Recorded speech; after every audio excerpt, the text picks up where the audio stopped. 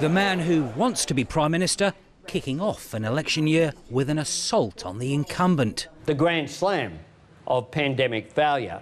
Anthony Albanese seeking to define the coming contest as a referendum on Scott Morrison's character. Such a pathological determination to avoid responsibility. The Labor leader delivering a fiery critique of the PM's COVID response, Very good. likening it to his pre-pandemic troubles. He doesn't hold a hose and he doesn't give a rat's. Labor's promise of free rapid antigen tests, not a free-for-all. By doing it through the Medicare system, you can control how many there are. Our plan...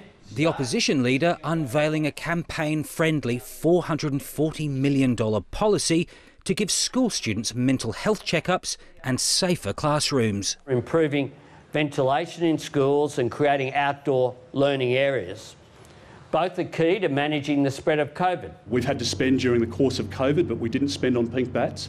Didn't spend on school halls that were 10 times the price of what they should have been.